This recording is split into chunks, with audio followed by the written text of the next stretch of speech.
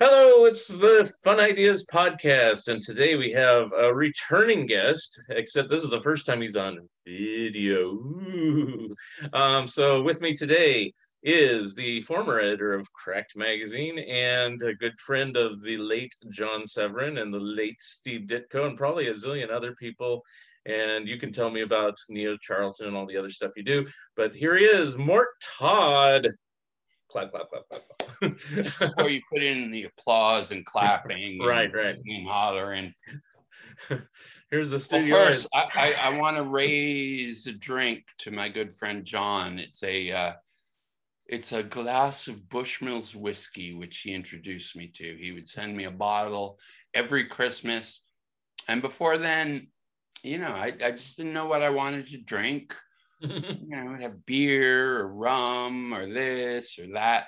But once he sent me the classic Bushmills, I was converted for life. It, it's an Irish whiskey from the oldest distillery in Ireland, where John's family hails from, and but what's ironic is that it was a Protestant whiskey, and John was a devout Catholic. But Well, we'll every find out year things he would like that today. But send me a bottle, and oh boy, it changed my life more than perhaps anything. So here's John. This is just water, but sometimes I've drank. But it's an Irish water. Sometimes I've drank and harder stuff on this show, but today it's just water. So I had a request, and this is the whole purpose of doing this show. Mark, why don't you do a show about the life of John Severin? And I go, because the people I had contacted back in the day are unfortunately all gone, which was mainly John himself and his wife Michelina. And so they were the people that I interviewed, which I'll promote these right now. For these two books, if you're cracked, you're happy. Insert applause. Which this gentleman to my left actually helped design the covers. He did the back covers too. Wow, it's got a UPC. It's legit. Yes. For everyone who's watching, if you don't have these, you can get them for Bear Manor Media. You can get them from Amazon. And now, even though these are soft cover, they're in hardcover for the first time in ever. They came out 10 years ago. Those books are thick. There must be a lot of information in them. Well, there's a whole checklist. I mean, that's had mixed feelings. Some people say, I hate the checklist. You should have put it in one. And then other people go, cool, the checklist. Well, I'm using the checklist for our next collaboration. Okay. So doing a book of, and Mark and I have done a previous collaboration, like this comedy of John Severin book, and Jack Davis book as illustrated. And I was thinking our next book might be like TV parodies of the 60s and 70s. Sure. And yeah, we were working on these. These came out. This was a Kickstarter, and it did pretty well.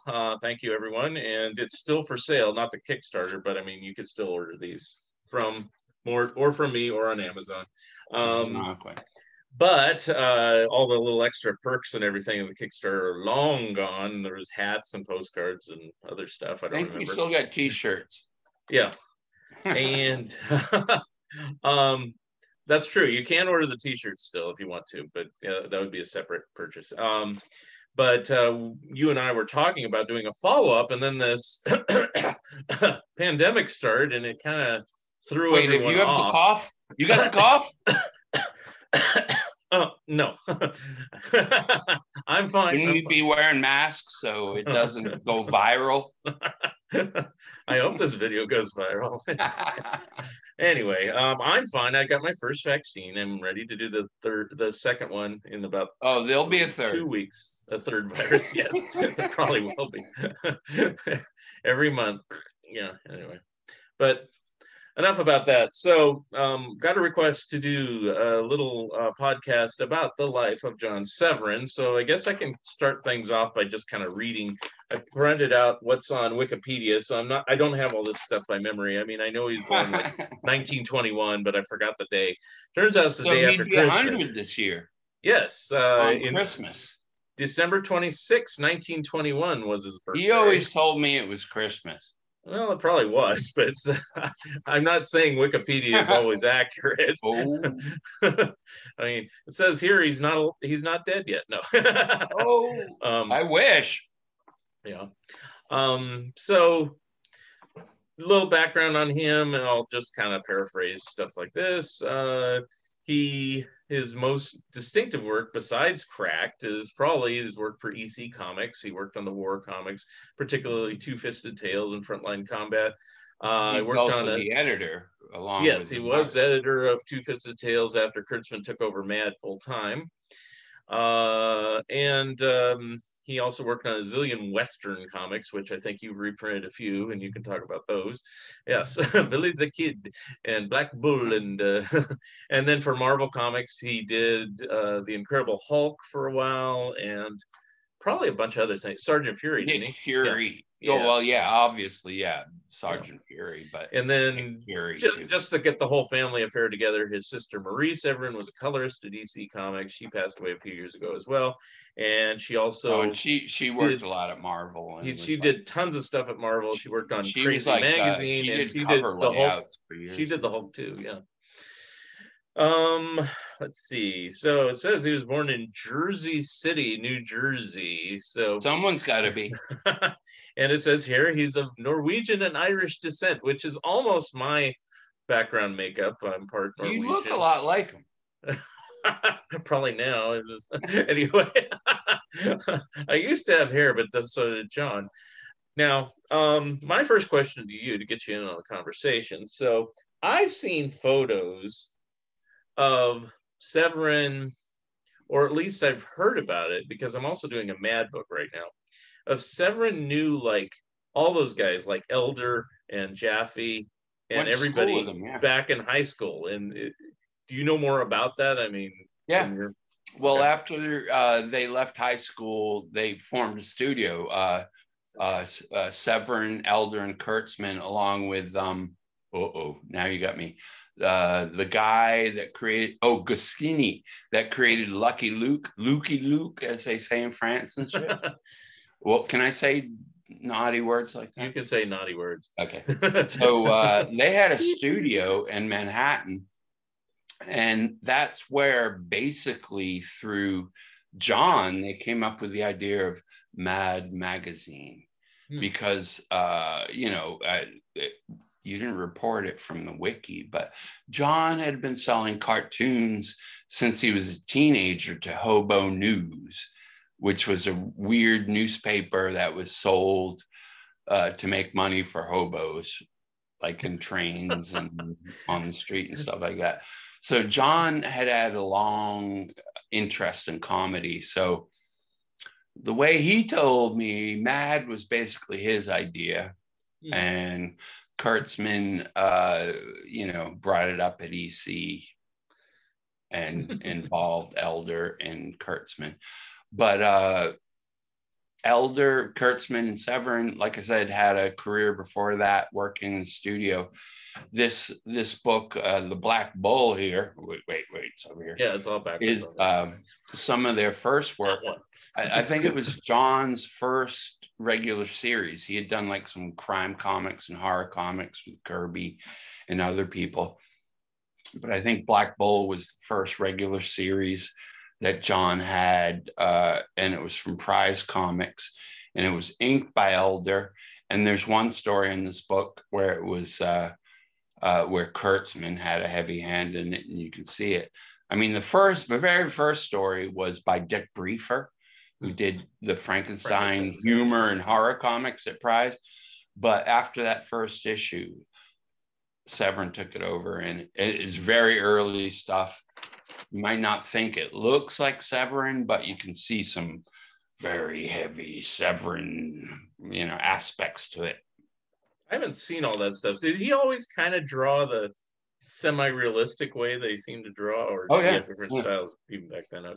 Well, like I said, the early stuff, like some crime and horror stuff, it was pretty loose, and but every now and then you'd see like, oh, that's a Severin girl, or that's a Severin layout. And you know, so you see that. He also told me some of his earliest works was doing Dick Tracy covers for Harvey, and Joe Simon, your good friend, gets credited for a lot of them, and they're so loose because he's trying to follow the Chester Gould style that it's hard to tell it's Severin, but every now and then there's a detail, like if there's a gun or some wood or something, you go like, that kind of looks like Severin. Though I haven't been able to identify any particular issues, you know, as Yeah, I think the only thing Severin that's really identifiable if you're going for Harvey is those, what was it called, Amazing Adventures, or I forgot what it was. Oh, yeah, that was like, Tales. No, it was like, you know, like 15, 20 years later. Yeah. But yeah, that's definitely, you know, very obvious to tell it's Severin. And on my Facebook page, whenever I can find good scans of artwork, I'll color them just for fun. And a lot of them are Severin. And yeah, there's one of those alarming adventures and other stuff like the Fargo Kid, you know, like a Western that was never printed. I composed the cover with the logo and all this baloney, recolored it because it's just like hanging out with my old pal Seth again. Now, did you ever, I know you saw Severin when you did the 30th birthday for Cracked. What year was that? 88 or something like that? Indeed. Did you ever go out to see him in Colorado or no? Nah, unfortunately, no. Yeah, I wish I had, but yeah, that was just it. It was like back in the day before Zoom. Like if you dealt with artists and creators out of the tri-state New York area, you do it on the phone or through the mail and stuff. So I very literally talked to Severin almost every day for some time, for, you know, at least 5 years. And yeah, he was quite the mentor. And we talk about everything under the sun, you know, like his old work, his new work, why he did this, why he didn't do that, all kinds of fun stuff, art techniques, everything. It was a ultra education. But yeah, there was that one time in 88, we were having a 30th anniversary crack party. I wasn't even 30 years old then, but you still are. But we had this big party in New York that was like, oh, it was really fun. So John didn't like to fly, so we got him and his wife Michelina a first class cabin on the train. Oh, cool. Yeah, so they came from Denver to Grand Central Station on a train. And I asked John, I was like, of course, I've seen pictures of him. It was like, how will I recognize you? And he was like, well, I've been told I'm a cross between John Wayne and Orson Welles.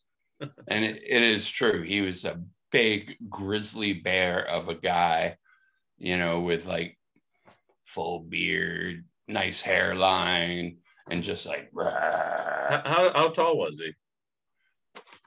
Ooh, he had to be over 6 feet. How tall are you? I don't even know. It's like, I think girlfriends have said I was 5'9". Okay, so you're a little shorter. I'm like 5'10", 5'11", whatever, on a good day. So he towered over me. Okay. And again, one thing I got to note too is Michelina, his wife, was just what a gal. Because like cartoonists, it's a hard life. You got to spend a lot of time isolated. So you could crank out all your pages. I estimated like in the early 60s, John was doing over 100 pages a month, and not including painted covers and all kinds of various freelance. So that's like over a page a day, which is kills me.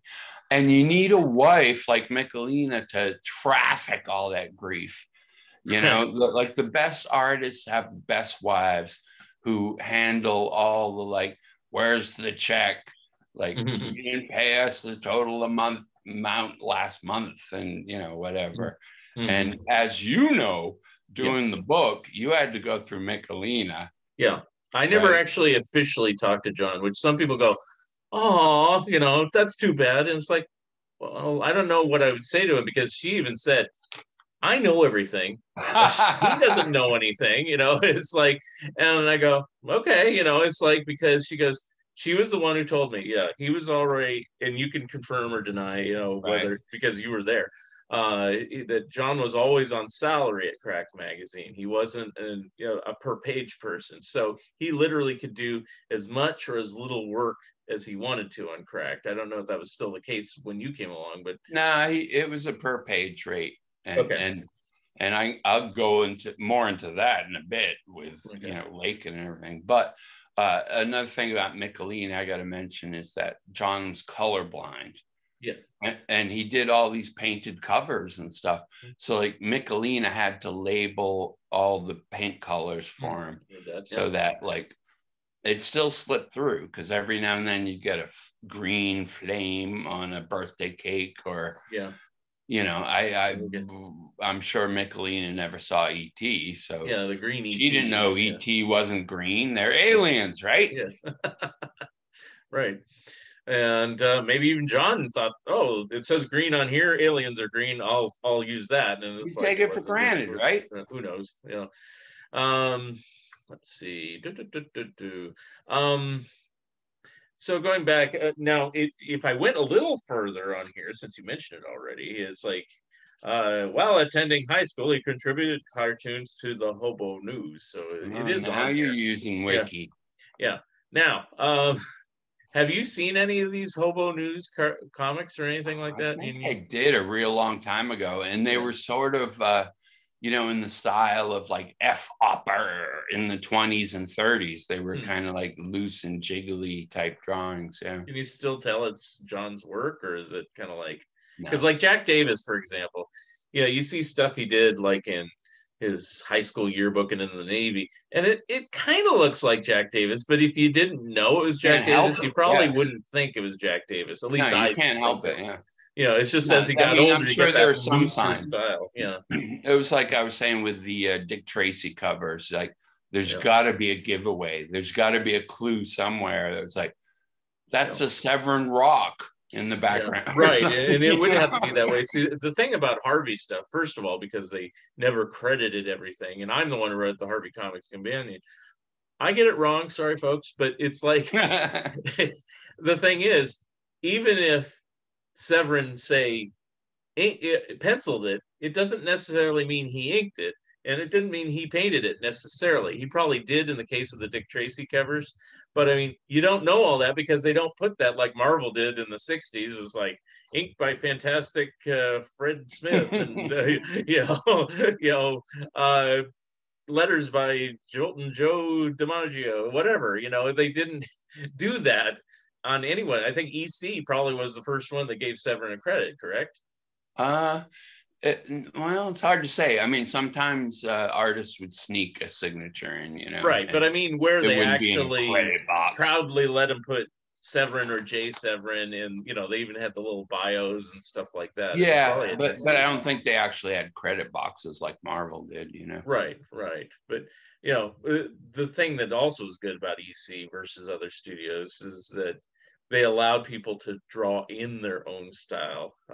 Whereas, like using Harvey as an example, um, especially later when they're doing the Casper Richie Rich stuff, they wanted everybody to draw on the Steve Muffati or later the Warren Kremer style. And Right. to this day, it like Ernie Cologne drew so closely to Warren Kremer that people commonly say, "Well, that's a Cologne cover," and I have to say, "No, it wasn't," Right. because Cologne rarely did covers. And No, it's like, yeah, in the but 50s. it's because I know all this history that Right. I've researched over the years, and it's the same thing with those Dick Tracy covers. It's like originally I just thought it was Chester Gould because hey, it's Dick Tracy, and then And it's got a signature. It yeah, says Chester Gould right yeah. over there. And it was in talking to Sid Jacobson. No, no, no. Most of the covers weren't done by the comic artists. They were actually done by, and he'd label them off and he'd say, he didn't mention John Severin, but I'm not saying that he didn't do them. I think Severin did do some of I those Dick think this Tracy would have covers. been the late 40s. Yeah. Yeah. But Simon was a lifelong friend with Alfred Harvey. So he definitely did a lot of stuff. Everybody thinks, Well, oh, he Simon. gets credited for a lot of them. Yeah.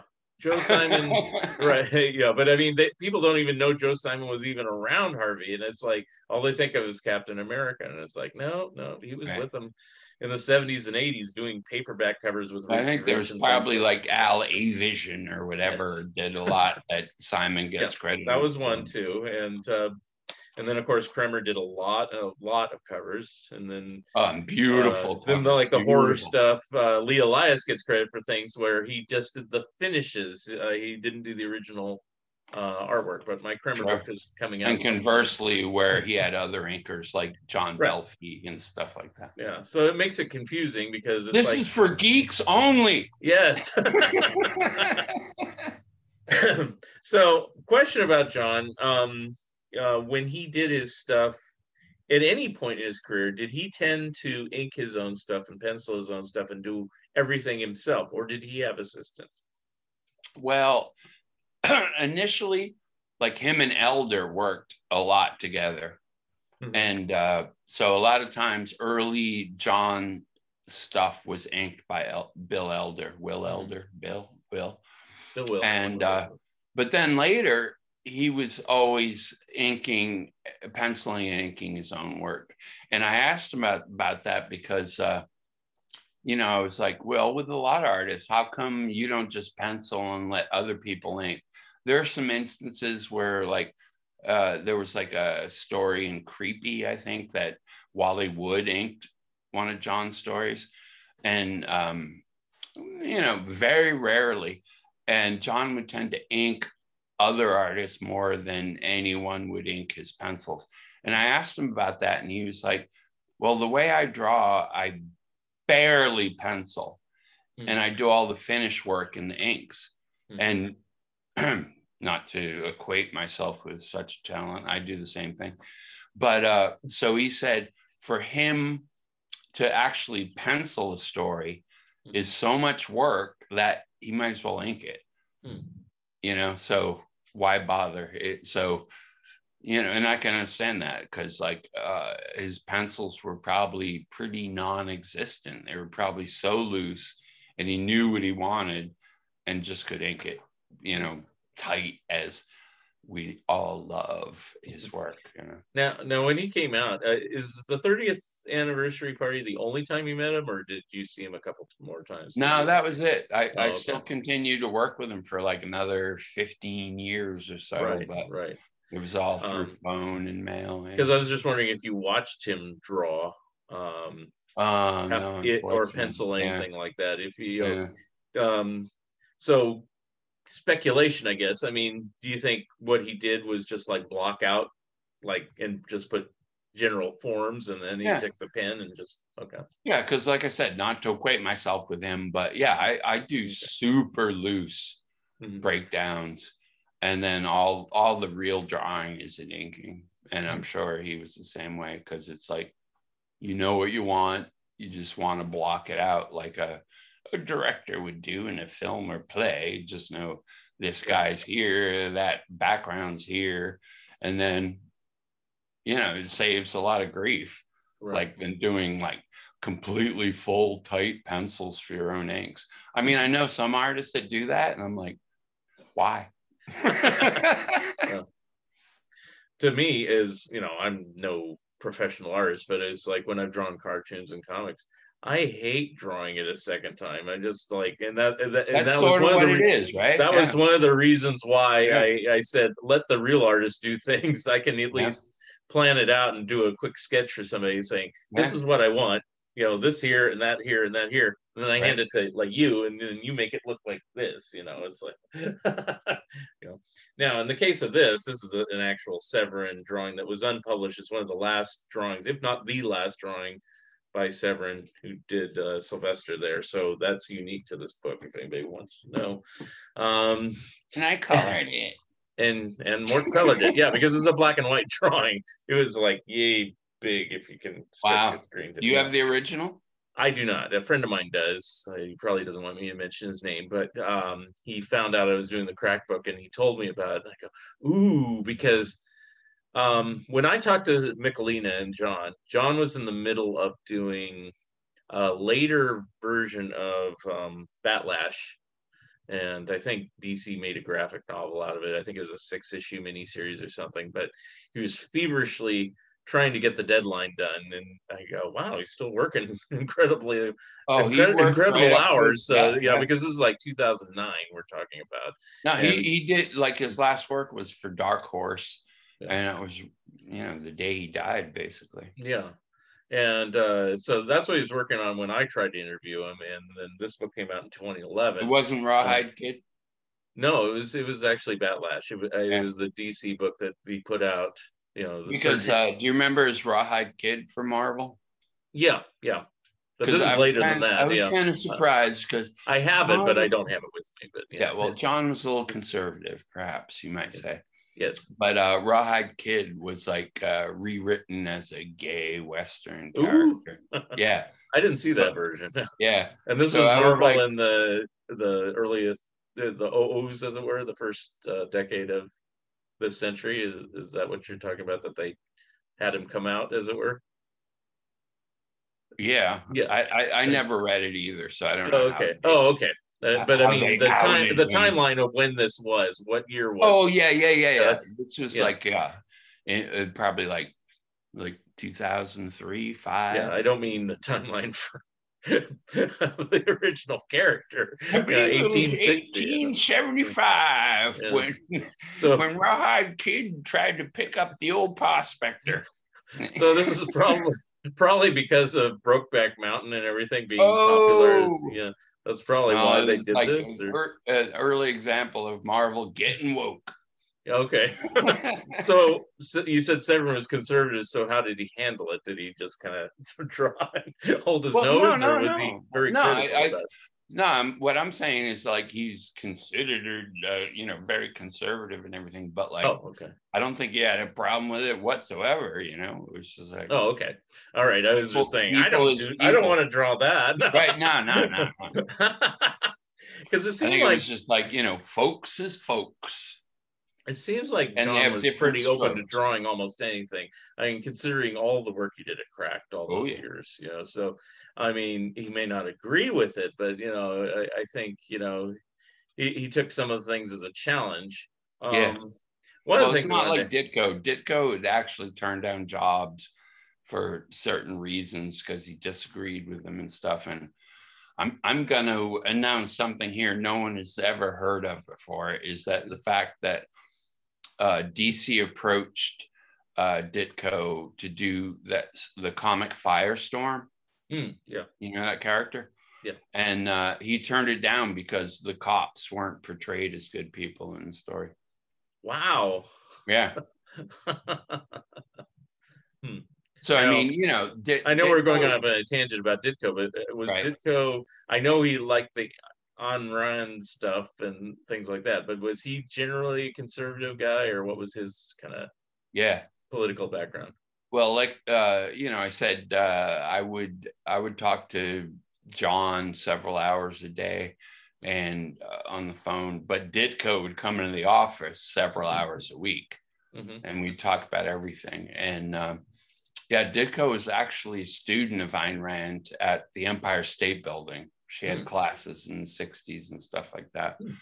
And so, yeah, I mean, John and Steve were big mentors for me because I was like 23 years old, loved their work. And it was just such an honor to like hang out with them both many hours a week and just talk about everything, movies, TV shows, comics, their careers, all that stuff. So did Ditko and Severin know each other or no?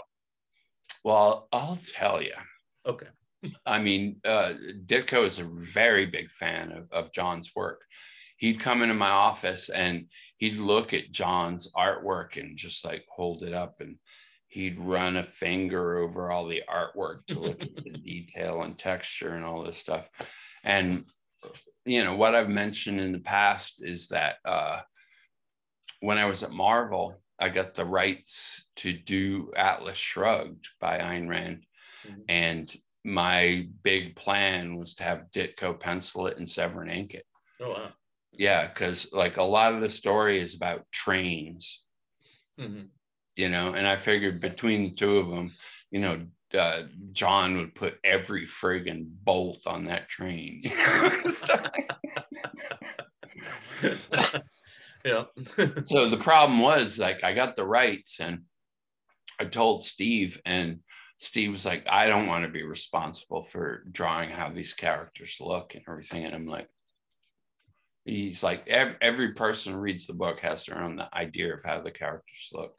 Right. And I told that to the Ayn Rand estate, and they were like, whatever Steve does, we'll approve. Yeah.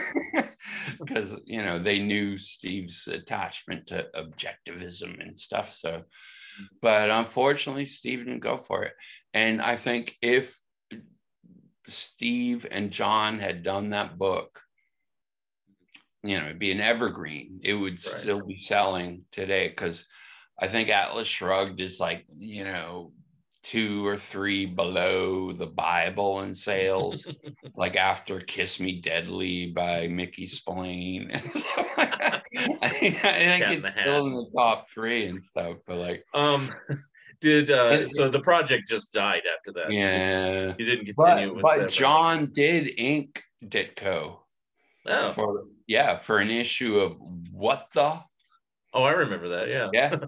Okay, so they did work together, I guess. That's kind of interesting. Which was like a Marvel humor magazine. And so I knew Steve had been drawing it and that John was inking it. And I asked John about it, and he was like, I have no idea what was going on in that story. I just inked it. Now, did they ever meet? Did they meet at that 30th birthday? Okay. No, I certainly invited Steve to the parties. And I don't think they didn't work at Marvel at the same time, right? Early on. They didn't work at Marvel at the same time. In the 60s. No, at Atlas, you know, before Marvel, when they were called Atlas. And okay, that's right. I mean, they even appeared in the same magazine with Strange Tales with Doctor Strange and Nick Fury, Agent of S.H.I.E.L.D. Now, would they have been both together in New York at the proverbial bullpen, or was John long ago gone to Colorado? Well, it's hard to say. John lived in New Jersey until the 70s. Oh, okay. And then moved to Colorado. But John also worked in the bullpen at the Empire State Building in the 50s. With him and Joe Maneely and a bunch of other artists had the bullpen was on the 5th floor. Editorial was like on the 33rd floor. And like I said, John didn't like to fly and he didn't like heights. So he was very glad to just be on the 5th floor. So I would imagine Steve might have dropped by. So they might have met once or twice, but nothing consistent. Okay. Right. Nothing. Because I never think about these things. That's why I was like thinking, did they work? And then you said Atlas. Of course there's an Atlas, but yeah, it's like. So, I mean, they probably worked on stuff together, but I'm sure they met, you know? Yeah.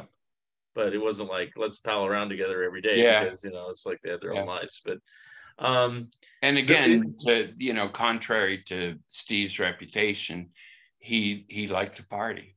He, like in the Charlton days, he would go out to Derby, Connecticut a lot and go bowling and play baseball and do stuff with other Charlton people out there. But he didn't come to the crack 30th. Was it just because he had certain fear of people at certain times, or let's just say reservations? I don't know. Okay. Because it was wild. Because when we had the party, all the comic artists, glitterati showed up. Like Joe Kubert, like Ramirez, everyone showed up because John was so rarely in New York. They just wanted to. And you invited anybody that was somebody. I mean, not everybody. So, I mean, if somebody called up, if it was like even Stan Lee, if he says, "Can I come?" you wouldn't have turned him away. You never worked at Cracked. You worked at Crazy. Go away. No, he was and Snafu. No, and also Don Martin was at the party too. So. We even got mad people who showed up. Mad people. I have heard that before. That's true. So that's the question I had based on some of the stuff we were talking about before we went live here, because some things can't make it on the show.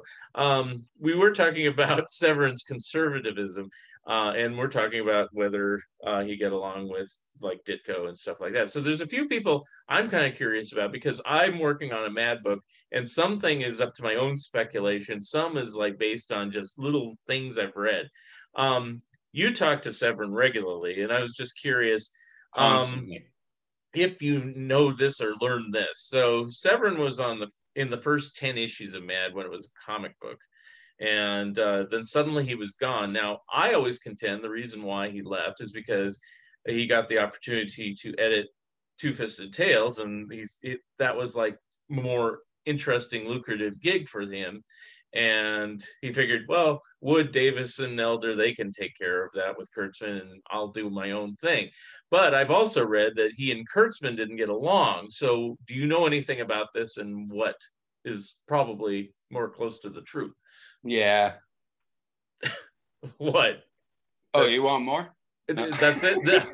That's usually what I read. So did they not get along? I thought they did get along. No, they had a falling out. They were pals, and like I said, they had a studio and all this stuff. I think there might have been a little resentment about Mad because from John's perspective, he came up with the idea. Mm-hmm. And Kurtzman took it over, and he might have, I mean, this is speculation, might have resented having to follow his layouts, except I found that not to be the case, actually, because I've done layouts for John before, and he loves it because it's really a springboard for him to either follow or ignore. Yeah. And I was going to ask you about that because, but with Kurtzman, he might have been like, you got to follow this completely. Right. And so correct me if I'm wrong, but I wasn't Kurtzman editing Two-Fisted Tales before, or was it Feldstein?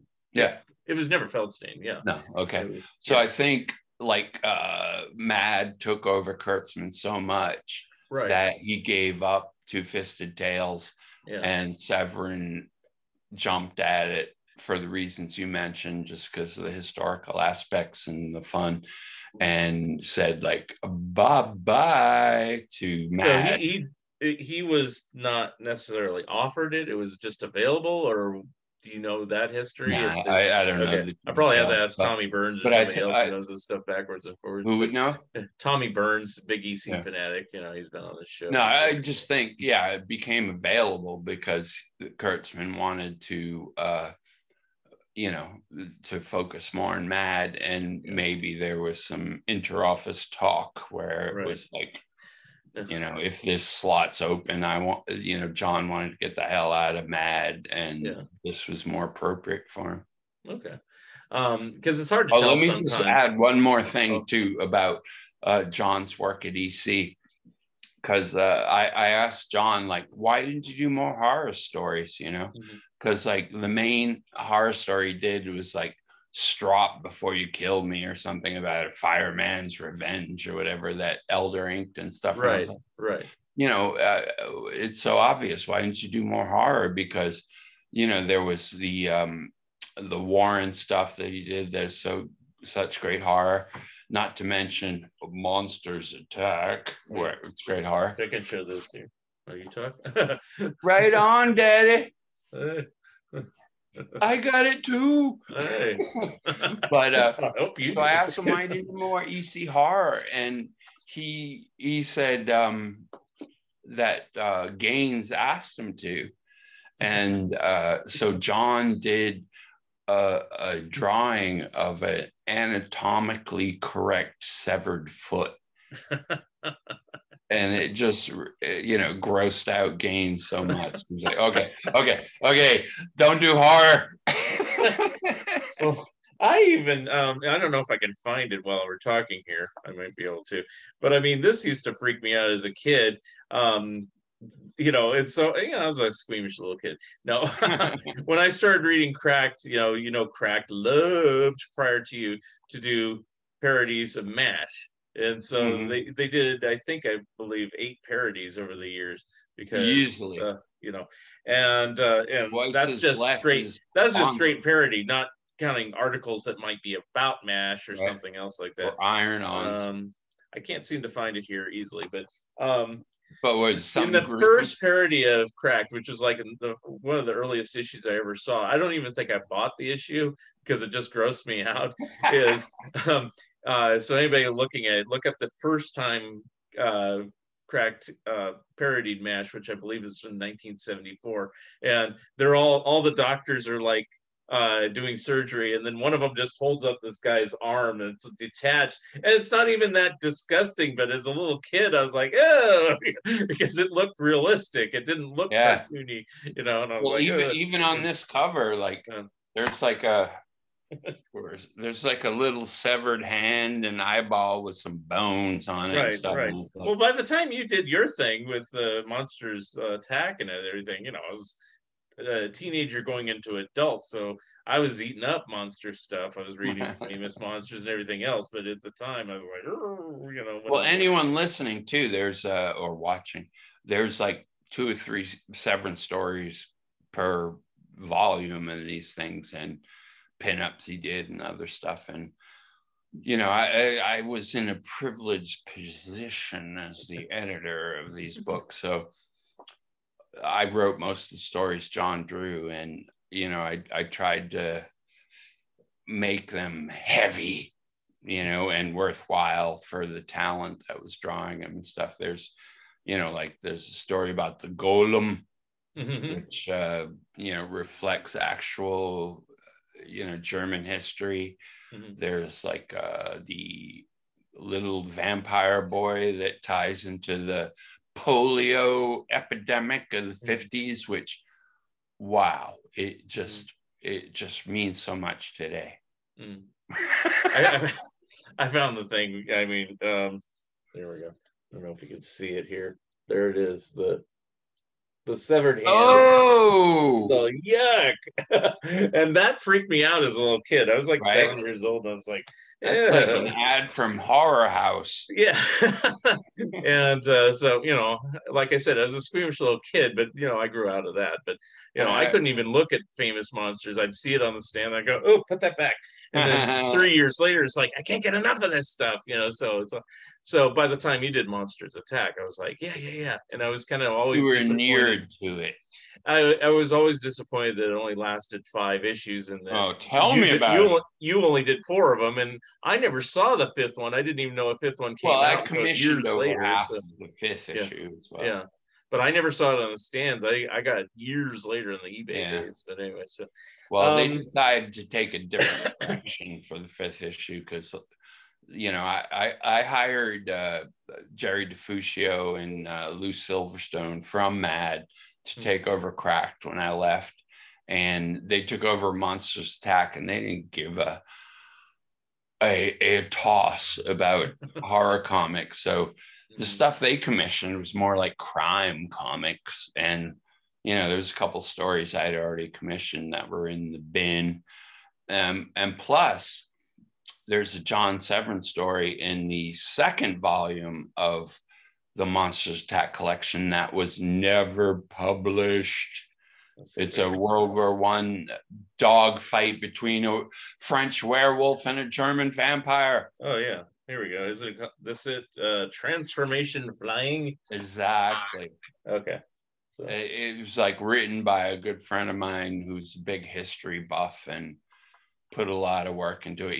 He did rough layouts for it too. And again, like I said, Severin would like either follow it or use it as a springboard.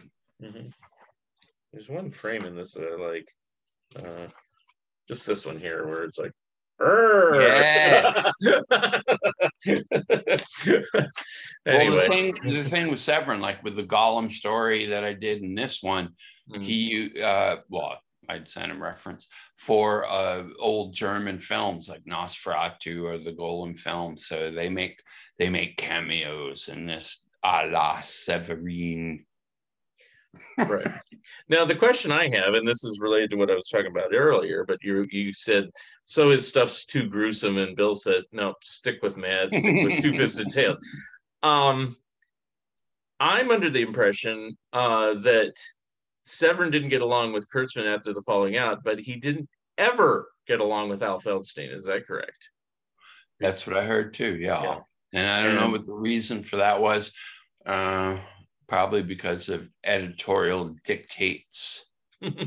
Because it seems like, in a certain respect, people had like a love-hate relationship with Al Feldstein. He gave you free reign to do a lot of stuff your own way, but within the confines of all that text. So you had to, and Bernie Kriegstein is one example where he's like, I can't stand this. And he'd move it around and, Feldstein be like, why you? And all this stuff. But they seem to work together, whereas Severin and Feldstein, like you'd think that Severin could have been plucked off for one of the Panic stories or something like that because, but he got Orlando instead, using that as an example. So, well, many times over the years after John had left Mad, they approached him about returning. And the thing is like they offered an okay page rate, but because Mad had so many artists per issue, they could only guarantee, maybe 4, 6, 8 pages a month. Yeah. Whereas John at Cracked sometimes did 2/3 of the book. Yeah. Well, so even with a lower page rate, John would make a lot more money working at Cracked than at Mad. Right. And and Feldstein might have been an aspect as well. I don't know. Yeah. I mean, they did manage to get Jack Davis back, but then Davis seemed to be a likable fellow that always seemed to get along with most everyone, even if he didn't like the work. Because I know when I talked to Jack Davis, that I asked him about working at Cracked, and the one thing he could say is, "Oh, they paid terribly." He didn't dislike the work; he just didn't like that it was paid so low. And right. you saw that after everybody saw that after he left Cracked and Sick, he didn't do humor stuff for about 3 years until they got him back at Mad, and he was doing record albums and TV Guide and Time Magazine and stuff. The best thing, the best thing that ever happened to Jack Davis is that he got blackballed from Mad. Yeah. A lot of artists, and Kurtzman took a lot of artists away from Mad to work for like Humbug, Trump, other humor magazines, and they were blackballed from working. They ended up taking back Jaffe, a few other artists, but I think it was the best thing to happen for Davis because that's just it. He had to live.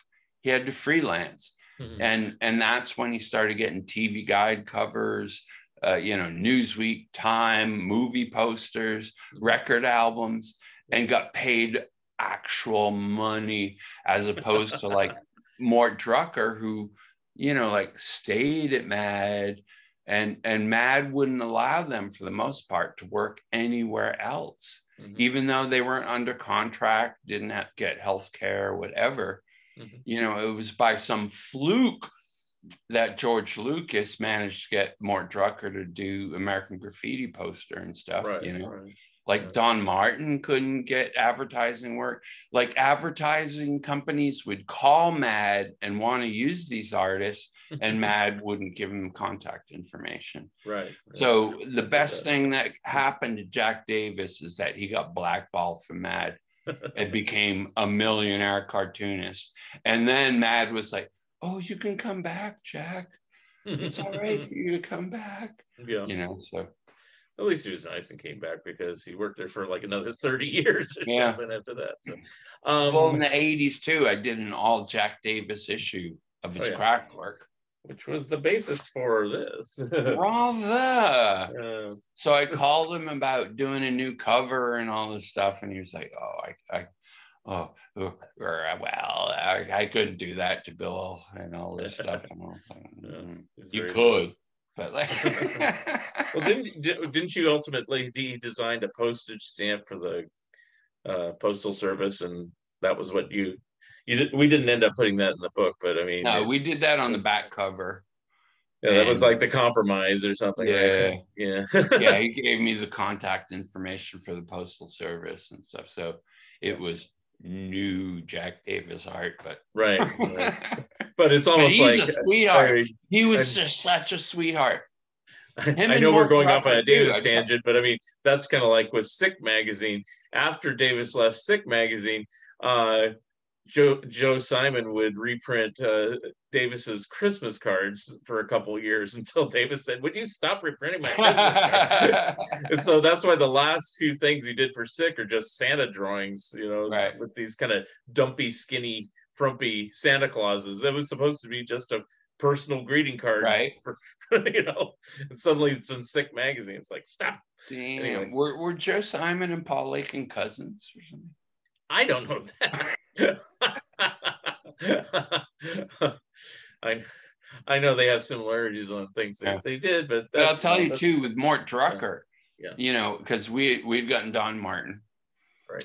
I simply called him up and said, we'll give you the same page rate, return your original art, which Mad didn't do, and you own your copyright, which Mad didn't do.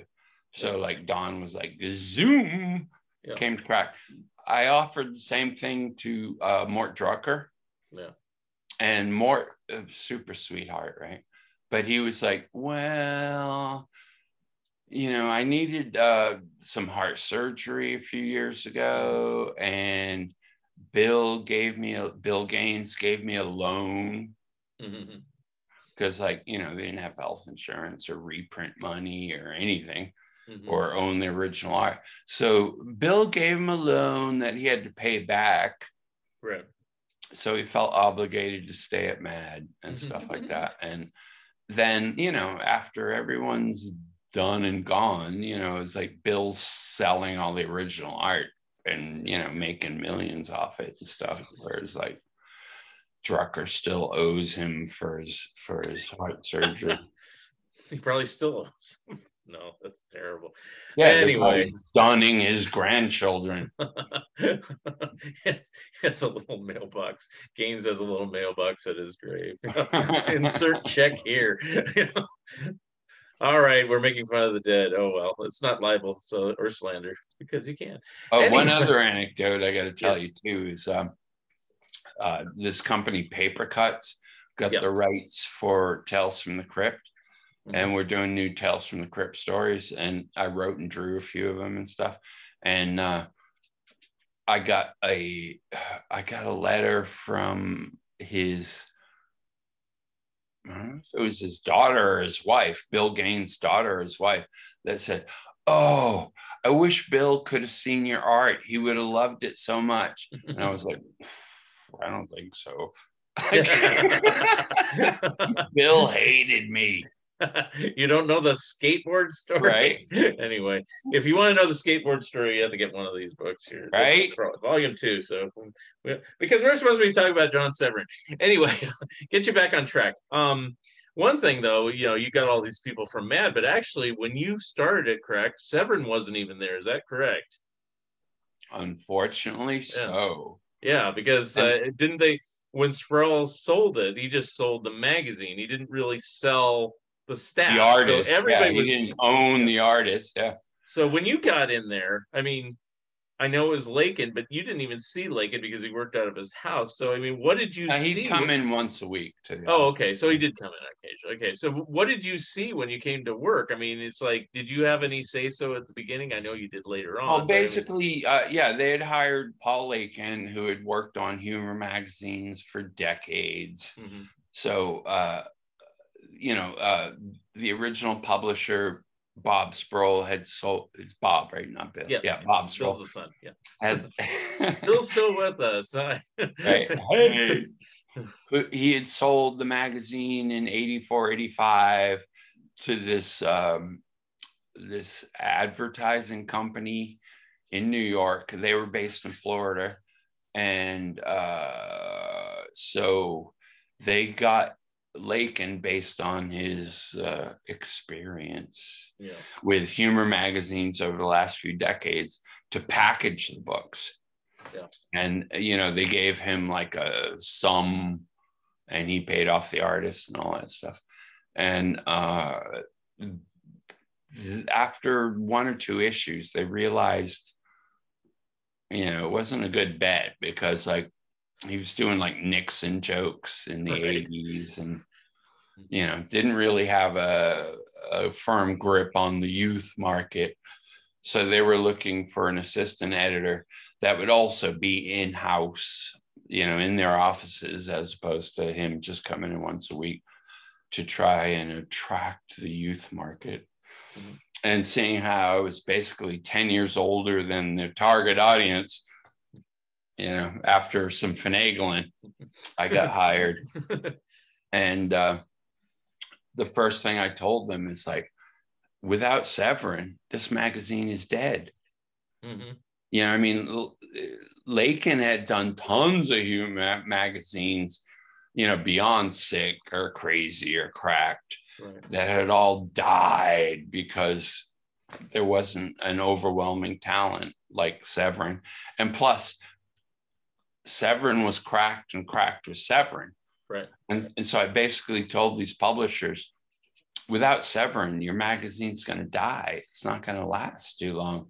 Mm-hmm. And so they're like, your first job is to get Severin. And so was through some friends at Marvel, I called up Severin and was like, dude, we need you. And he was like, well, I heard from Lakin, and Lakin had offered an insulting page rate and wanted a kickback, which is just like crazy. So I basically said, he was a little suspicious of me because I was working at Cracked, So I was like, okay, what kind of page rate you want? And, what terms, and we'll make it happen. And he was like, well, okay. He wanted 500 a page, which is still a pretty good page rate for comics. Mm-hmm. And he also said, I want to make sure I don't answer to anyone but you, to me, So I was like, all right, well, I talked to the publishers. They were like, all right, let's do it. And he was getting 1,500 for covers. Yeah. Which was nice. And so at that moment, I basically became half editor of the magazine, and I packaged about half of the book, and Lakin did the other half. But then going through the artwork and all this stuff, I realized, and talking with other artists that he was using, I realized that like he was reusing pages from Sick magazine and other comics and selling them to Cracked, which, could be a potential lawsuit. And then talking to other artists, I realized he was getting kickbacks from everybody. Yeah. And with crummy rates and everything. So, So basically when I found that out, they wanted a new editor and did an editor search. And over the months they tried to find a new editor, I was secretly packaging the books myself. and sent them to press and everything until they ultimately realized, I'm like, I guess you can do these books. And I was like, yeah, I can do these books. Yeah. And John, of course, was the superstar of Cracked again. Yeah. So I guess, you hit it off immediately, right? You did, you and John, yeah. Well, with all artists I worked with, it was because of like I respected them so much. Yeah. I knew most of these artists' work so well that, I could speak their language, not only as, boy editor behind the desk, but as a fanboy and also a developing creator. So, I could speak to him on a lot of levels. And, I think a lot of it boiled down to being just a fanboy and loving whenever I got their work. And I'd be like, oh, this is so cool. I see what you did here. And this is great. And blah, blah, blah, blah, blah, blah, blah. And I really think we got better work from John than he'd been doing for Cracked for years. Yeah. Because I think it was our interaction and you know, and stuff like that, where John found a moment to shine again instead of doing the Fonzie parody for the 15th time. Right. Yeah. That's a lot of people. There's this interview in Comics Journal back in like 1983 or so, 82, I think, somewhere around there. And he talks at length about his work for EC and for Prize and for this company and that company. And other than the brief one sentence intro that mentions Cracked, it didn't mention anything else. And I was like looking at it going, he's worked for this longer than anything else. And they don't Right. talk about it. I mean, Yeah, I'd at least ask he's about been it. there about a quarter of a century by then. Yeah. I It was mean, really kind of I crazy. think you can really see phases of John's interest in Cracked. Mm-hmm. I think in the early books, he went overboard. There's some beautiful stuff, Yeah. you know, and then I think by the early 70s, it was just work. Yeah. They would send him a script and like, you know, draw Star Wars, draw Fonzie, Yeah. you know. Well, sometimes they didn't do it very well. Like I remember when they did parodies of Mork and Mindy. There was like an old lady on the show. I forgot how the character was, like an aunt or something, and he could draw Robin Williams perfectly. Pam Dauber, pretty good, and the dad not so much, and then the grandmother didn't look Conrad like Janis? anybody. You know, it's like, did he not have reference, or did he just not care? You know, Well, no, well, I mean, that's a good point because like back then, I mean, it was like you didn't have the web for reference. Yeah, that's true. You could only use like TV Guide or People magazine if you were like lucky and stuff. And that's one thing I did at Crack too, is try to get as much freaking reference as possible. Yeah. Like with the Batman movies and stuff like that, I'd get all the, you know, photo books and magazines and Starlog, whatever. Try to get as much, you know, coverage as possible, you know, for him to do the parodies. As along with going to the movie set. Right, I remember you said that. Wasn't that in England? Pinewood, yeah. 007 set. Right. That's cool. Yeah, I snuck in there and took photos, and like we beat Mad, who was owned by the film company Warner Brothers, with the parody with like, you know, the Batmobile looking like it was supposed to and all that stuff. Yeah. Well, I still you know, I think Mad's still at that point, not later, because after that, I think when you scooped it, it kind of helped change things, is they had this kind of attitude of letting like basically the fad die down before they even bothered to do a parody, just to make sure, well, if we do a parody, will people remember this, you know, or something like that. They would look at box office and this and that, as opposed to like what would your audience be interested in? Yeah. Because I know like Cracked pretty well, except for Leonard Part 6. Right. I mean, Cracked was pretty good about putting popular stuff back then, but the one that always makes me laugh is in the 70s, they did a parody of Capone, which John drew, and it's beautiful like, cover. Who's heard of Capone? You know, and you know, we mentioned Billy Sproul. I talked to him about that. It's like, why in the world did you do a cover story about a movie that was such a flop? And he goes, well, we thought it'd be the new Godfather, and you know, my dad liked it. You know, okay, you know, it's like, didn't really work out that way. You get a hit and miss every now and then. Yeah. And again, that's another reason for like, if you look at my covers as opposed to the earlier covers, I do all the layouts for covers, and I try and pack as many frickin' celebrities as possible. Yeah. So it's like, oh, you don't like Stallone? Well, there's RoboCop, or you know, like, well, even Sproul would do that in the old days, you know, because you know, especially on the annuals,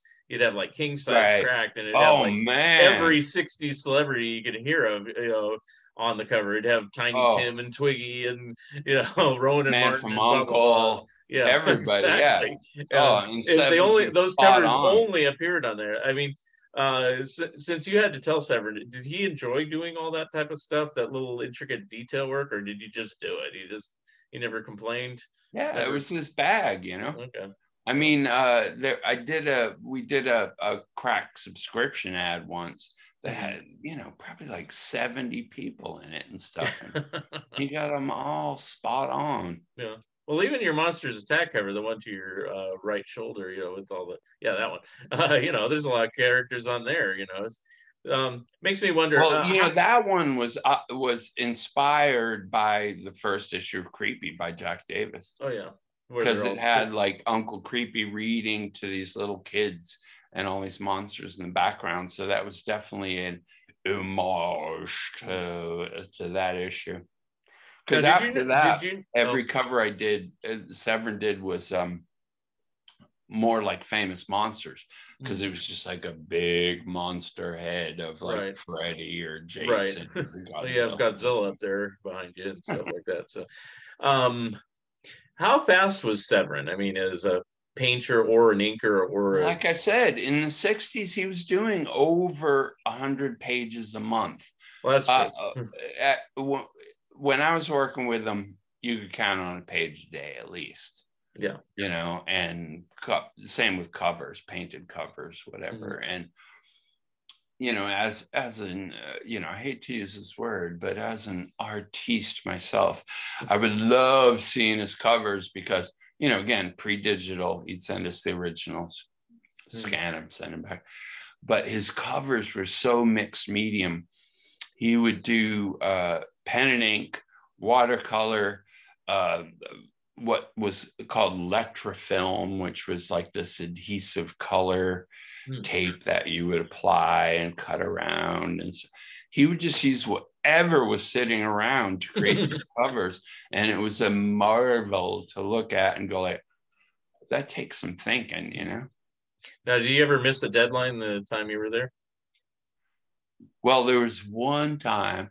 Well, or did anything get lost? I mean, if you're doing it to the mail.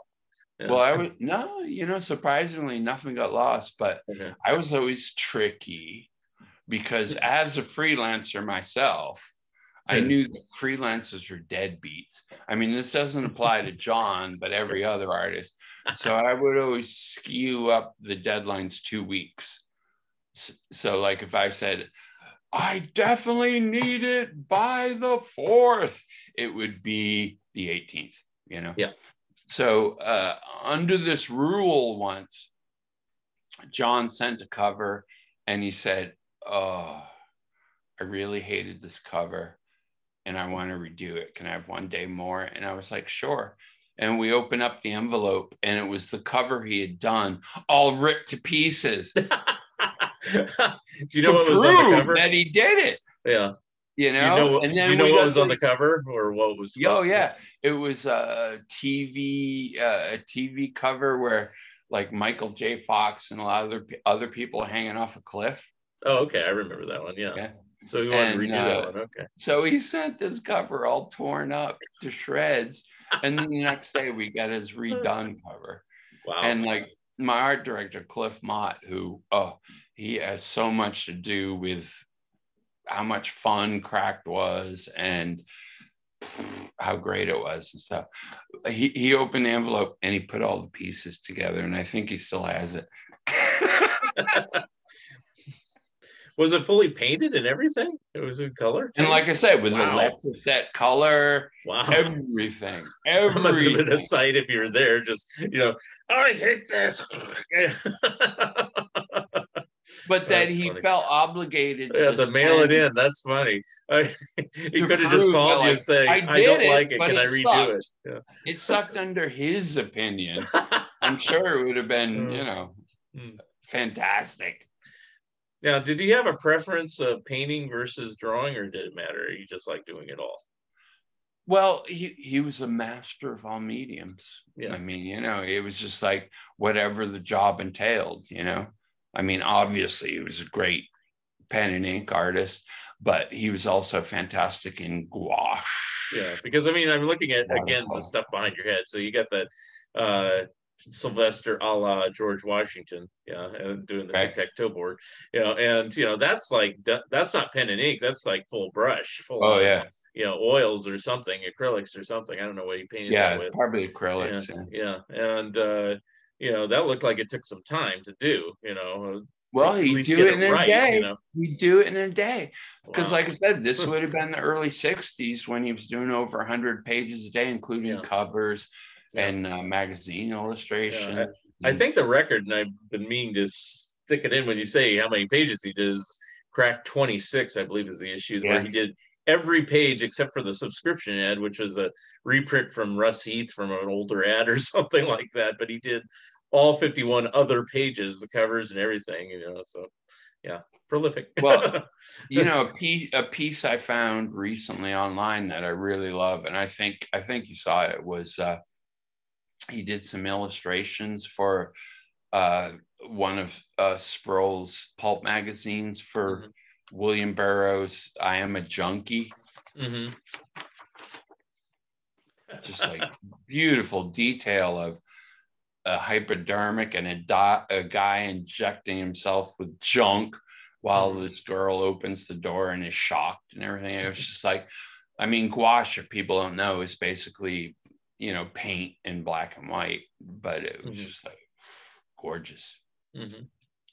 And well, that begs the question: did you used to instruct him what type of medium to use, as it were? You know, you just said I'd leave it up to him, and that's just it. Sometimes we'd get dew shade, you know, pen and ink with a dew shade tone on it, or he would throw some zip-tone on it, or do gouache or wash. You know, I remember I wrote a Tarzan parody because, you know, he's got a big connection with Tarzan from that and everything, and he did it all in gouache, and I was like, gorgeous. Now, is he left-handed or right-handed? Or I believe he's right-handed. Yeah, right-handed. Okay, just curious. Yeah, but he is colorblind. He was colorblind. We already discussed that, but I didn't ask what. And yeah, because I always ask what people draw with which hand they draw with, and there are a few out there. Warren Crummy, we mentioned before, he actually could draw with both hands, but he was a lefty. And after he had a stroke, he tried to draw with his right, could do it, but he didn't feel comfortable doing it, so he retired at that point. I ever told you the Tex Blaisdell story? Not sure. Go ahead. You know Tex Blaisdell? I'm not sure. he was, you know, he'd been in comics for decades, and it was I first knew about him as an inker in the 70s at DC, but he also like ghosted Little Orphan Annie and a bunch of other stuff. But like a lot of comic artists, he liked to drink. And like myself, at bars and stuff like that, he liked to balance on one leg of a chair while doing stuff. I've gotten in so much trouble at bars for just balancing on one leg on a chair. I don't know why. But anyway, he did this in his studio. Yeah. And I'm sure people listening here will know Tex Blaisdell's name.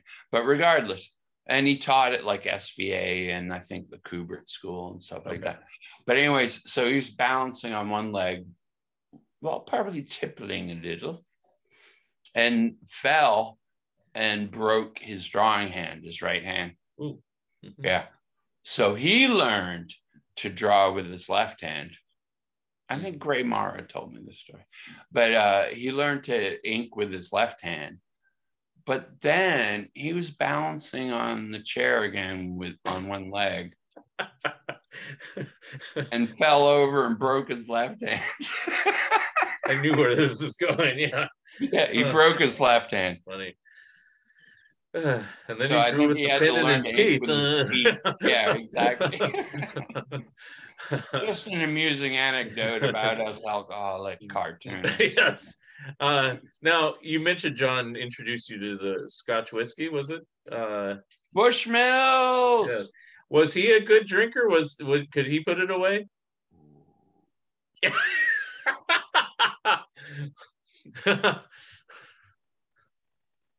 But you know, he still turned in the work. I mean, he wasn't like Wally. He didn't let it affect him too much, like say Wally would or something, right? He actually told me Wally called him the day before about finding a gun. Couldn't help him. But yeah, no. With John, we before the party at this New York mega club called the Tunnel, which was like the hottest spot in Manhattan in 1988. We had a dinner at the Cattleman, which was a steakhouse where Jim Warren used to bring all his artists to impress them, you know, for dinner when they were in town or whatever. And that's the reason I went there, basically. And it was just next door to where the Cracked offices were.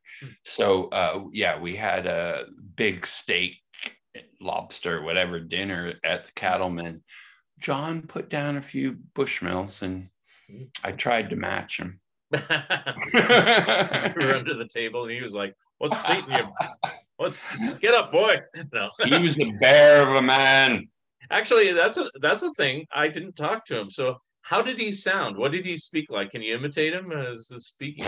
No, I can't imitate him, but like definitely had, you know, deep kind of Orsonian Wells voice, I guess. Okay. You know, right. He probably could have done old time radio pretty easily, you know, radio shows. What are we doing tonight? Tomorrow night, Pinky? No, I don't know. Yeah, you know, I mean, you know, he's barrel chested, so he just boomed with his voice and stuff.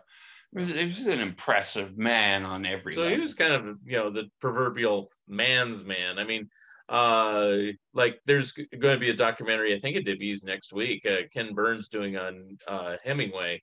And, you know, they're talking about what a man's man he was and stuff like that. Well, he seems to resemblance. Severin kind of fell in that same kind of he's definitely mindset. Resemblance. Yeah. Okay. Now you left Cracked, what, 1990? Was that correct? Roughly around there.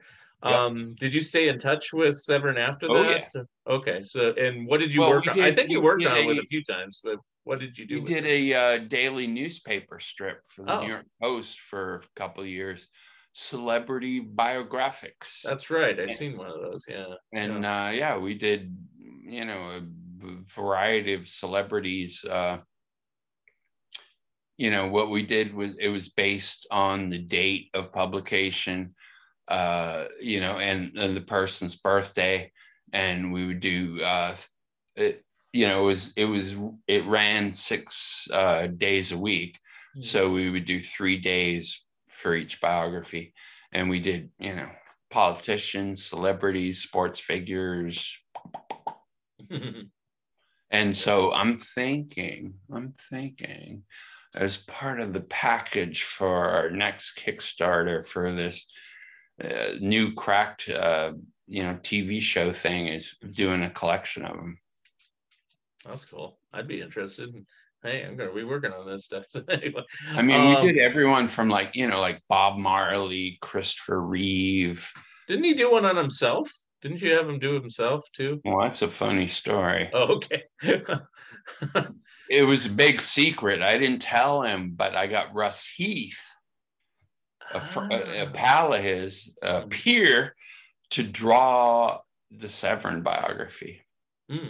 So it was Russ Heath that drew the Severin biography. Cool. And we did that on his birthday.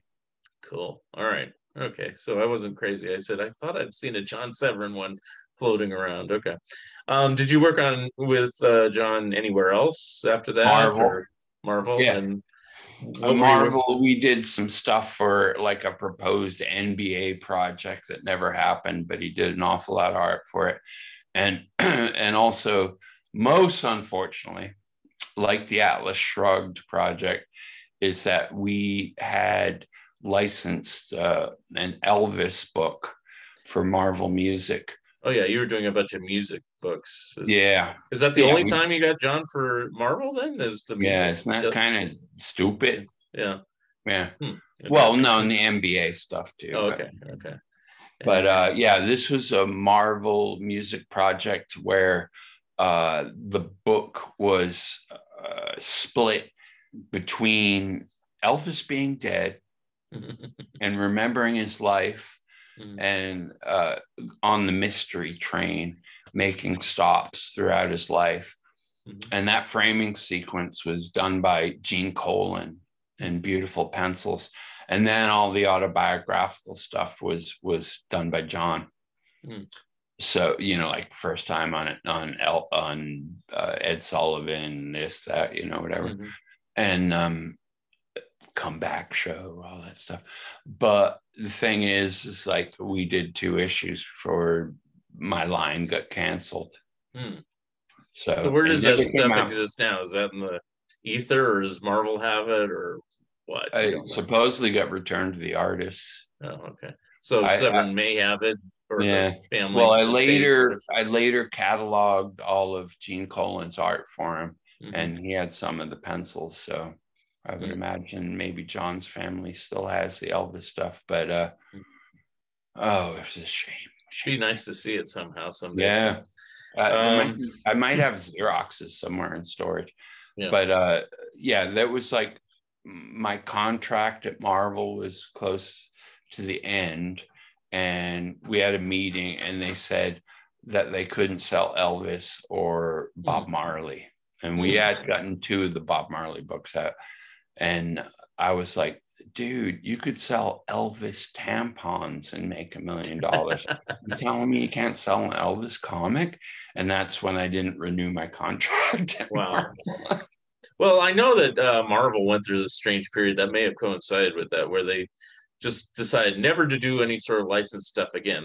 They later rescinded that, but they had stopped Ren and Stimpy, and I forgot everything else. And the last thing they put out, until they did some Star Trek stuff later, was the Mighty Heroes. They put out 1 issue of Mighty Heroes, and What? yeah, exactly. It was just random. It was like, so there's I can't think it was the late 90s or something like that. I don't remember, it's like That is screwy.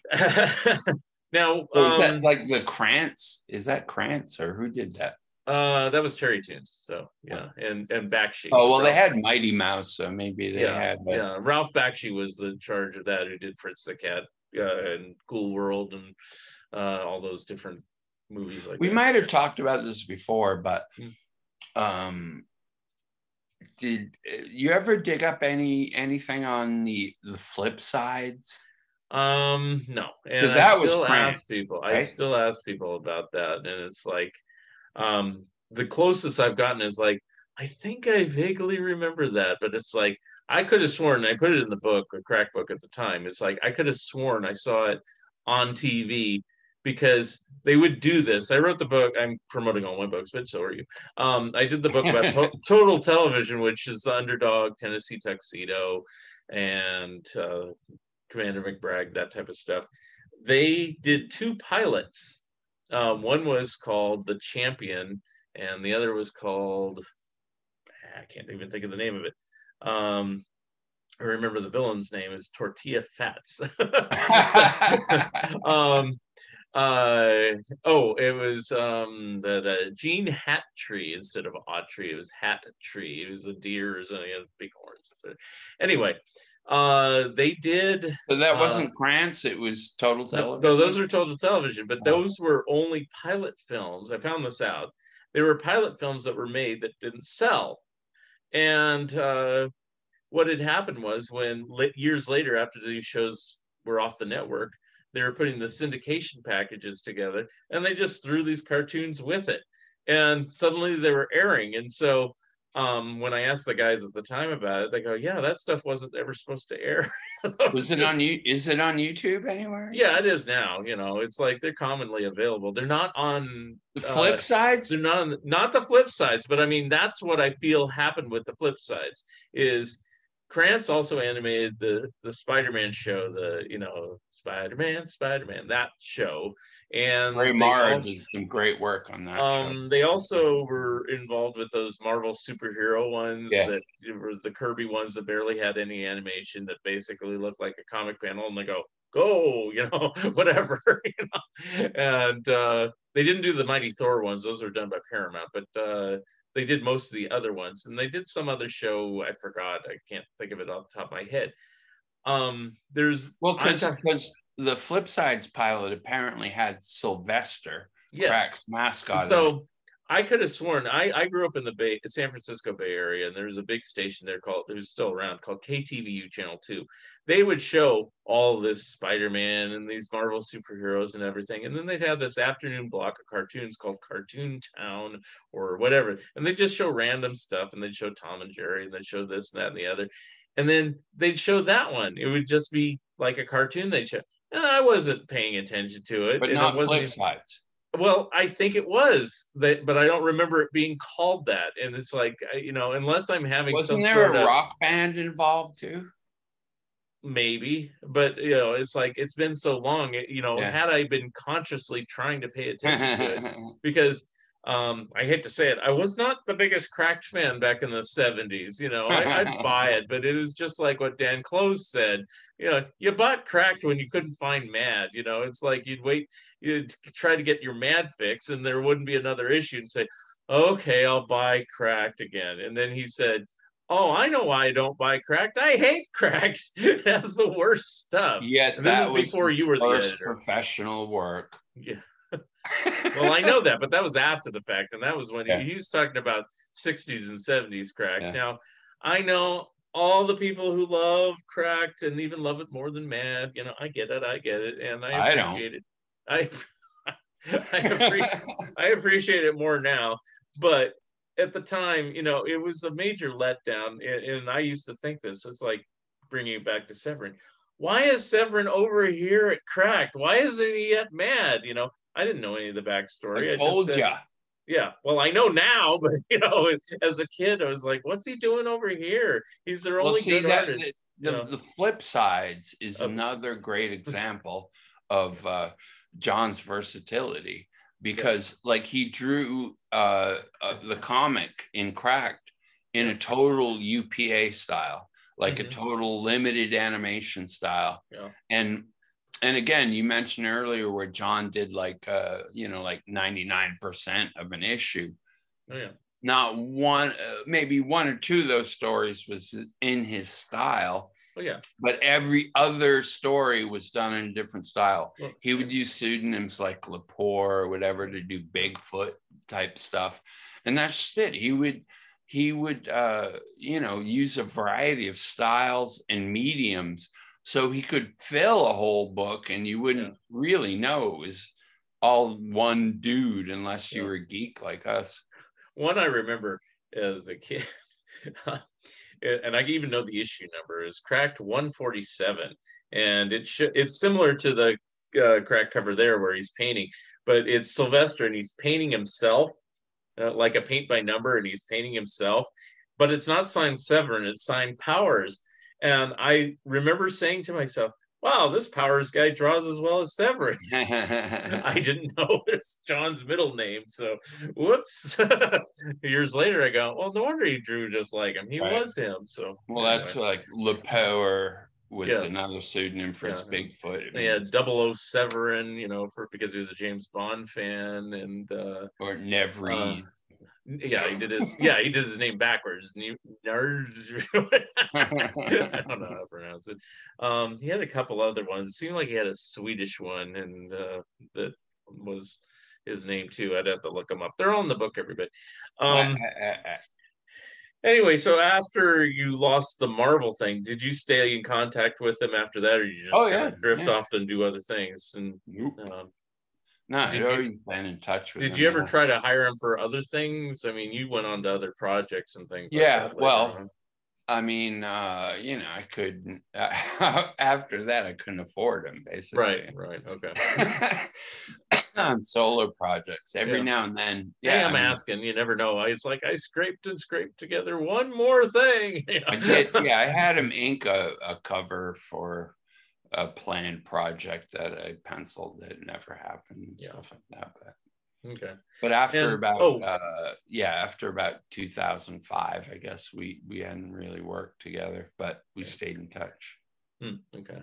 And during all the time you worked for him, and even before, did he ever talk about, we were talking about earlier about Jack Davis getting into Time magazine covers and movie posters and record albums? Did Severin have any interest in doing that, or did he ever pursue that, or did you just like doing the comics? Not specifically. I don't know where he got his work. Because early 60s, he was doing a lot of like book illustrations for Random House and and stuff like that. I don't know where he found his work, whether he openly solicited to get work or they came to him. Sounds like they just came to him since he didn't do a whole lot, And I'm not saying doing 100 pages a yeah, month. yeah, but How I'm much not more saying that work do you Davis want? really pursued it. I mean, Davis just locked into like two things, but did a Yeah. lot. I mean, it's amazing how many RCA album covers he did. RCA was like he could have retired on that, never done another Right. thing. But anyway, Yeah. um, Well, so again, talking about all the styles that John worked in, yeah, those like Random House history books he did were like 2-color. mm-hmm. And also like some men's magazine stuff he did in the 50s for Okay. Sproul, 60s, which I think we're also going to reprint pretty soon. Like Man's Action and all that. No. Wildcat. Like college humor. Oh, those types. Oh, Yeah, college humor. like And French magazine. cuties or whatever. Right, yeah. Okay. But he would do like 2-color stuff. Yeah. And that's a talent again that like is lost to the digital world, where it's like you could only afford to print two colors. So you would do some pretty cool shit, and I said that word again, in black and white with the red plate or blue plate or this or that and everything, and like it takes a little thinking to be able to work that way. Yeah. So you said you kept in touch with him. I mean, I know Crack kind of wound down by 2004. We won't go into it too much, but the last real good Severin stuff was probably about 2000 before Dick Culpa took over at the end. Did he ever talk about working with Silverstone or Andy Simmons or Dick Culpa or anything in those later years? Did you ever ask him about it? Or I never asked him, not specifically, but I think he felt good in the fact that my pal Cliff Mott was still art director and associate editor, because he pretty much took over the responsibility, I think, of specifically dealing with John. And that, John knew that Cliff had his best interests in mind and stuff. Yeah, because I'm always surprised that Severin didn't leave when you left, which he could have, but I wouldn't have wanted him to, man. He stuck it out. Very pleasant paycheck. Yeah. I mean, I could see where you could tell when you look through the issues where the defining line where it's like, I've had enough, and then it's Culpa, like we said with Lakin and with Simon, it's like, I'll print any scrap I have, and you get like some black and white drawing he did on a napkin or something. And it's I don't want to be too critical on the cracked editorial after I left, but I think it was sort of like the 70s again after I left, where it was like, I mean, I'll agree with you there. I think he did his best crack work with you, and maybe in the early days with Sol Brodsky, way back when, it's like, so no, he definitely put his work in the 50s and 60s, and then, like I said, I think 70s it was a job, and he had to draw Laverne and Shirley and all this stuff. But then I'd like to think that, like, when I was there, I gave him fun stuff to do that inspired him. And then I kind of think after I left, it was a job again, where it was like, okay, I got to draw Mortal Kombat. And it was like wrestlers and all sorts of stuff. He probably didn't care much about. Like wasting John on The Simpsons. Yeah. I was like, well, I noticed, later on, they'd give like Brogan all the cartoony stuff and, and different things like that, because they probably figured, this is kind of beneath John to do, we'll give him the celebrities and stuff, so, but it is funny. He did it, but even Mort Drucker did a Simpsons cover once, which is crazy. It's like, you wouldn't even know it was Mort Drucker, except there's his name. So it's like sometimes they assign really crazy things. I hope he got his grandkid to draw it. So, we got the book together and got it out and everything like that. We're talking about If You're Cracked, You're Happy, Volume 1 and 2.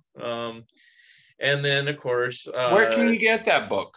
you can get it at Amazon or barnesandnoble.com. I've heard of those places. Or at Bear Manor's website, where this is now not just in this flimsy paperback. You can get them in hardback finally. So you say they're flimsy. They look pretty thick. But this is still a softback. See. So what does the hardcover look like? Is it? Well, it look the same. Cover? It just have a harder cover on the cover. Cardboard. I have other well, they're over there. I have to go get them. You ought to combine the two books. You'd have like a frickin' dictionary.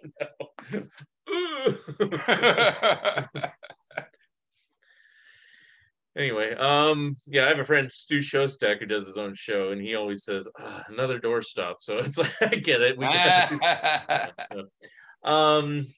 So where can we end on this? I guess the end of his life. Do we have to end? I know. It's like it can never end. Okay, but unfortunately, John did pass away, and we'll put. You said he was born on Christmas Day, where here it says the day after. So he was born on Boxing Day. We'll say that. But what day of the year did he pass away on? Wasn't it January? No. February. But it was Lincoln's birthday. Can you believe that? In 2012, I didn't remember that. I remembered it was 2012, but I didn't until I was looking at, again, this Wikipedia stuff. Cheating. February 12th, wow, but I was bummed out that day because, I was just kind of hoping, I don't know, it's like he just kept working, and it's like, I don't know, when did you last talk to him? Did you talk to him all the way to the end, or, What, 2012, you say? Yeah. No, it was probably more like 2010. Yeah. But I guess maybe later I've been in touch because I think his last work was for newspaper Smoke Signals. Do you see that? I've heard of it. I don't think I saw it. Because he did like a watercolor cover of a bunch of Indians burning copies of Cracked. No idea. So I didn't see that one. Okay. Because like I said, the last thing I saw was the Batlash book, which I have. Yeah. And I think that was like right minutes before he died, basically. And I guess the one you're talking about, because he did a few projects between that one and what I'm talking about, because he kept working for all I know. Now, I never talked to the family again, because I don't know, I just don't always keep in contact with it. But did you ever talk to Michelina later on? I know she's since passed. And I think, if he hadn't died at the drawing board, it would have been, a couple minutes or hours before he was at the board, rather. Right. Well, he made it to 90 years. I mean, this would have been his 100th. God bless him. Yeah, so it's like he lived a long, full life. Was he a smoker? Was he? I mean, you said he drank. I can't say enough. Did he smoke cigarettes and stuff, or do you know? I think he quit. Yeah. Okay. I mean, come on, as an American male, I'm that's what I kind of figured, but still the 60s or 70s at least. Yeah, or even at that 30th birthday, was he smoking a pipe or something? Yeah. I think he did have pipes. Okay, that's what I think if you look at some of his self drawings, you'll see like his rondelet with the brushes and pens and ink bottles. You'll see a pipe or something. Oh yeah, and I remember now the cigarette pack that's on the cover. I think it's the one where Sylvester gets shrunk really small, and there's like a help letter or something, and there's a pack of cigarettes or something next to it. So, yeah. So okay. Yeah. Well, yeah, we have to cover Severin here, warts and all around. During your time talking to him and everything, did he talk about Marie much? Did they get along? I think you did one piece with both of them, didn't you, during your time at Cracked?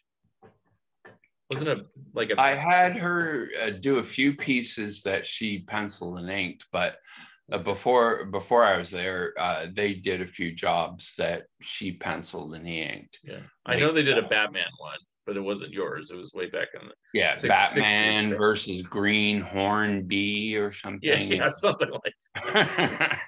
and there was another Batman one too with something about the bat signal that I bet George Glatter wrote. Yeah.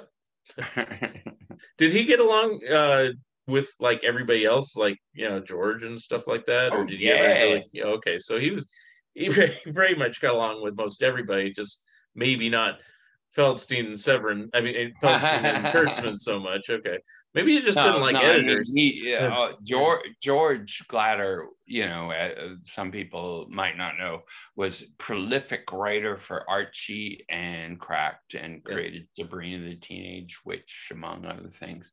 Right. But like George was so unique in that he was a wannabe cartoonist that would always do layouts for all the artists at Cracked and Archie, and provide reference up the wazoo for whatever he was writing and drawing about and stuff. So like I said, John loved that. I mean, like I said, as opposed to Kurtzman, I think maybe Kurtzman wanted to follow his every line, because I think that was the problem with Russ Heath at Mad, is that he didn't follow the Plastic Sam parody, like line per line. So he never worked at Mad again. Right. And so I think, Kurtzman might have been dictatorial about all that. But as far as with Glatter and John, he loved the layouts. And I've seen so much original art from Archie and Cracked in the past where I go like, Glader wrote it. Because you can tell by the layouts, Glader did it. Yeah, that's cool. And now I did meet him. Yeah, and he was cool. So guy. They had a great collaboration, I think, John and George. And in fact, I can't say enough about George. George wanted me to work on his autobiography before he passed away. If only you had. And I tried. We were, it was just, we ran out of time, and it's like it just kind of fell apart after that. So, well, I mean, I guess I could still do one, but it's really. I think he was in his 90s. Yeah, he got into his 90s also, and he was a few years older than John. So and he was like way into yoga since the 60s.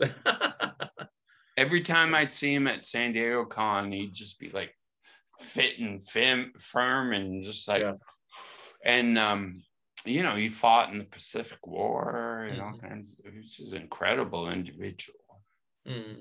He started out as a cartoonist and had, some gag drawings in men's magazines and stuff, and then just seemed to, get more work writing and drawing layouts and stuff. But I love George. He was a great guy.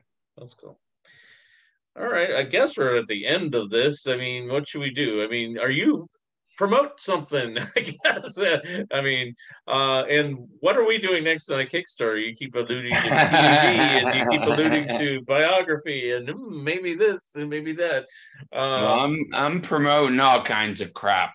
Where you see that right over there? Where Libby the Kid? Mort Todd.com. Oh wait. I can't tell my left from my right. But yeah, MortTodd.com. Under that Billy the Kid cover there on the left. That's my website. I've got like all kinds of funny stuff.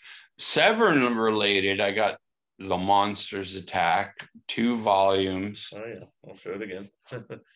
2. Right? 2. And actually, here's the other covers he did on by John, And they got a bunch of John stuff, plus like Ditko and Gray Morrow and Gene Colan, Alex Tooth, all kinds of artists. and then we have the where did my arm go? This one. Wait, how did I do that? We got the comedy of John Severin. Makes a great Halloween mask. Which I worked on with Mark, and Yeah, we're gonna do my plan. I haven't really talked this over too much with Mark. Is to do 2 volumes of best TV satire. Ooh, look at that art. The best TV satires of the 60s and 70s. It'll be mostly John, but there'll be other phenomenal artists. And then I got you got The Black Bull, which is John's earliest work with Bill Elder and Harvey Kurtzman. And it's like sort of like a Batman Lone Ranger, and it's pretty fun stuff. And it's from like late 40s that, I remastered the art so it doesn't look all crusty and stuff. And then we got the Billy the Kid, which is we got 2 issues in color and a collected volume in black and white, and they're all shot from the original stats from Charlton. So it's like the closest you get to original art. It's just not like, scanned from the comics and all that stuff like some people do. But sometimes we have no choice. Right. But this stuff is pristine. We scan things here. They don't look too bad. There's Steve Allen. I had to do a little work on them, laddie. Oh, I know. So I got a few Severin related titles out there. And if you like this stuff, you like all the crap I do. Yes. Because like. So buy his crap and then I'll work with him more. And we'll make more crap. And if you're cracked, you're happy. Yeah. All right. Well, it was a pleasure having you on the show again and on TV or Zoom. And thanks for having me. Thank you very much, Mort. And I'll probably have you again sometime, probably when we get a Kickstarter rolling or something, and maybe we'll have somebody else come on with us or something if they're helping us out in the project. You never know. So but we'll wrap it up and end it here and say join us next time on the Fun Ideas podcast. Here's to Severin. Yes, 100th anniversary, 100th birthday of John Severin, and enjoy his work. Get anything he did at EC, get anything he did at Cracked, anything at Prize, anything, Charlton, whatever. It's great stuff. He's a great artist. God bless him. And his family. He's got a incredible family. I think he had like 12 kids and probably has like 87 grandchildren. And they all can draw and paint. Anyway. All right, we'll let it go over here. All right, thanks. Peace. See you next time.